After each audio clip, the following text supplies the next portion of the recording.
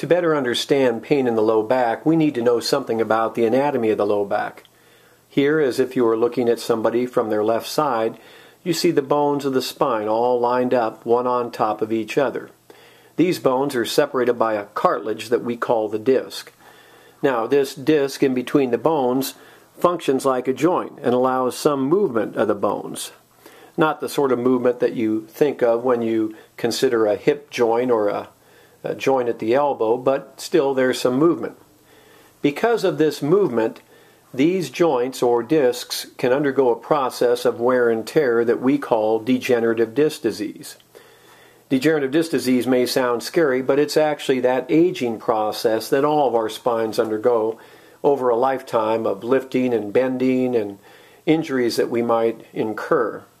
For the most part, degenerative disc disease is well tolerated, with an ache and a pain here and there, and occasionally a pretty good bout of back pain after moving suitcases or furniture.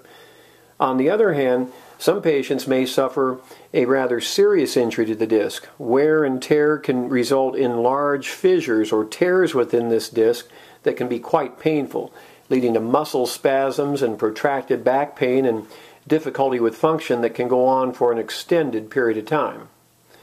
In addition to these sorts of problems that we deal with in the low back, we also have to consider the nerve tissue aspect of the back.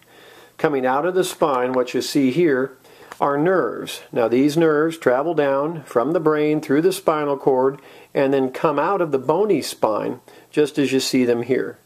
These nerve roots supply function to the lower extremities.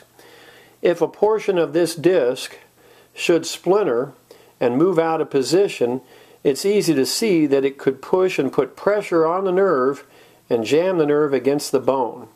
When that happens, the patient has a pinched nerve or ruptured disc, causing radiculopathy.